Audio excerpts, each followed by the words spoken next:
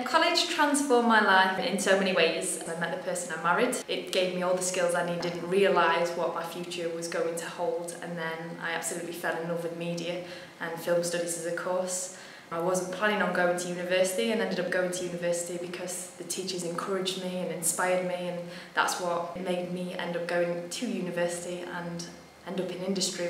College gave me that inspiration to move forward, pushing myself a little bit further. I ended up coming back to the college that inspired me and was asked if I wanted to do a bit of teaching. I said yes. Here I am 7 years later, a manager of the department in which I first fell in love with the subject.